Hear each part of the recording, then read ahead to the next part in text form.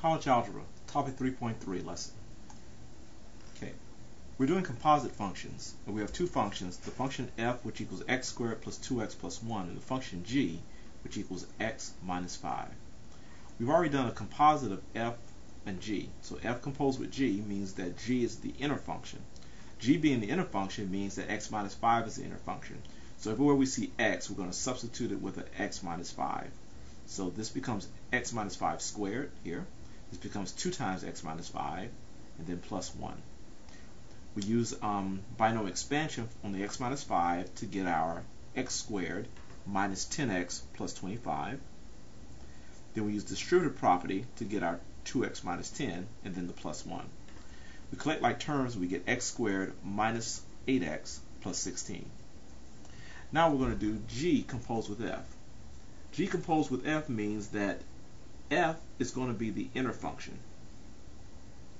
Or should we say that the inner function will be x squared plus 2x plus 1. So everywhere we see an x for g, we're going to substitute that with all of this. So instead of x minus 5, this becomes x squared plus 2x plus 1 minus 5.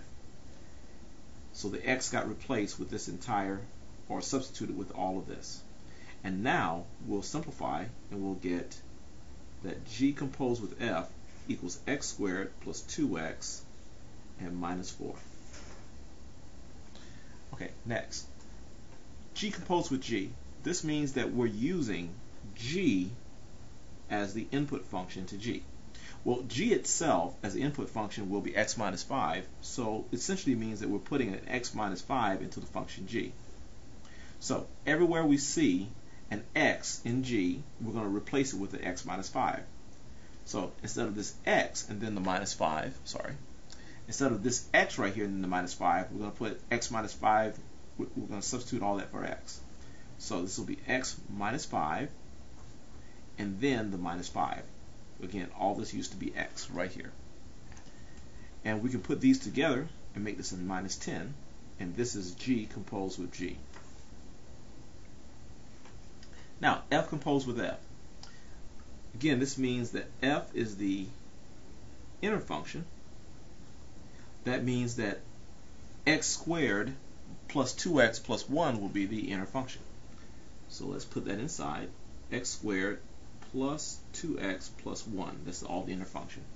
So everywhere we see an x in the function f, we're going to substitute all of this. So this is going to equal all of this to the second power plus 2 times all of this and then the plus 1. Okay, now it's going to take a little bit of work because we have to expand this guy, and that's a trinomial. So let's do some foiling. X squared plus 2x plus 1, or some advanced foiling, should I say.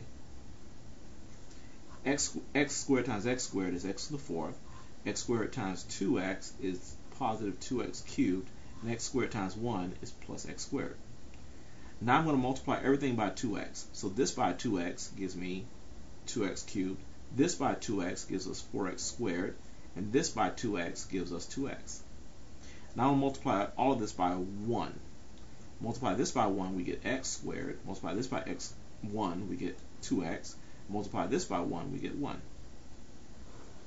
So that leads us to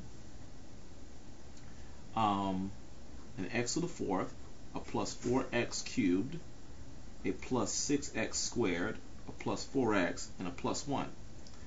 Then we're going to distribute this one right here, and that's going to lead us to a 2x squared, a 4x, and a plus 2.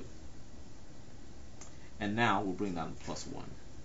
Alright, so there it is. There's that monster.